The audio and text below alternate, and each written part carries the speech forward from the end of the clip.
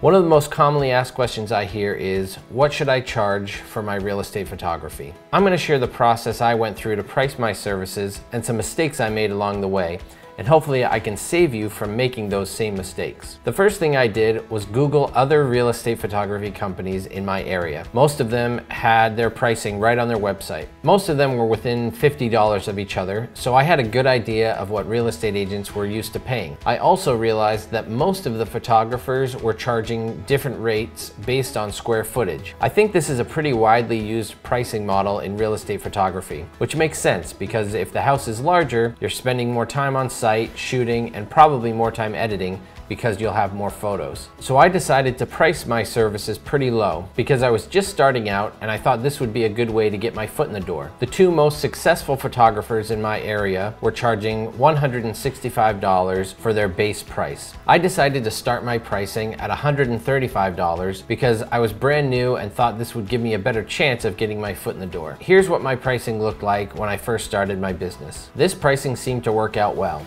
I was able to get some clients and had a good first year. Then there came a time when I wanted to raise my prices. I wasn't sure the best way to do this, so I started gradually. I only raised my prices $10 that second year with no complaints. Then I became so busy and my name was out there as one of the go-to photographers in my area, I wanted to raise my prices again to be on par with the other photographers in my area. I raised my prices $20 this time, but only on the first tier of pricing. Here's what my pricing looks like today. There were only a few agents who were not too excited about the pricing change, but overall I haven't had too much of a problem. So when you're pricing your services, my advice is it's okay to start lower than other companies in your area so you can be more competitive, but don't be so low that it will turn people off when you want to raise your prices to meet your competition. A good strategy is to raise your prices in smaller amounts until you're on par with other companies in your region. A big price spike might have a negative effect. Another pricing mistake I made was with my video service. I provide walkthrough video tours, and when I first started, I looked at what others were charging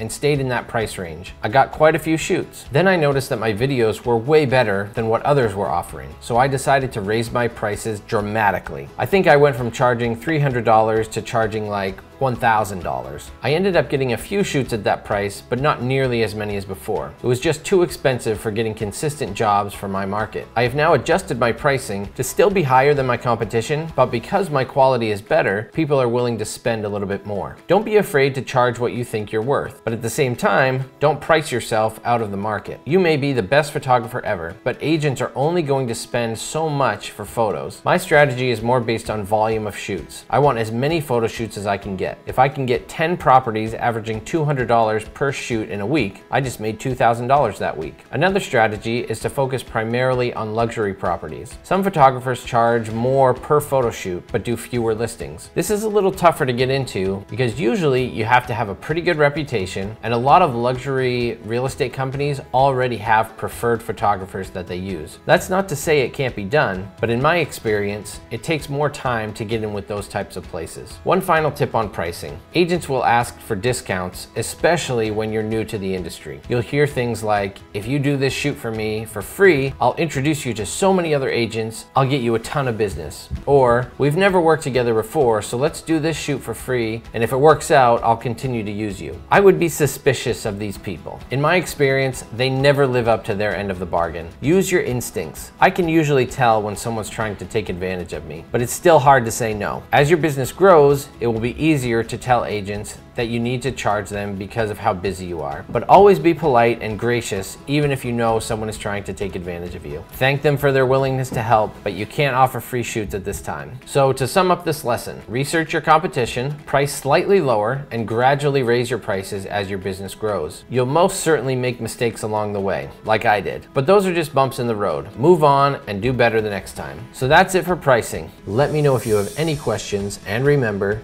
keep shooting.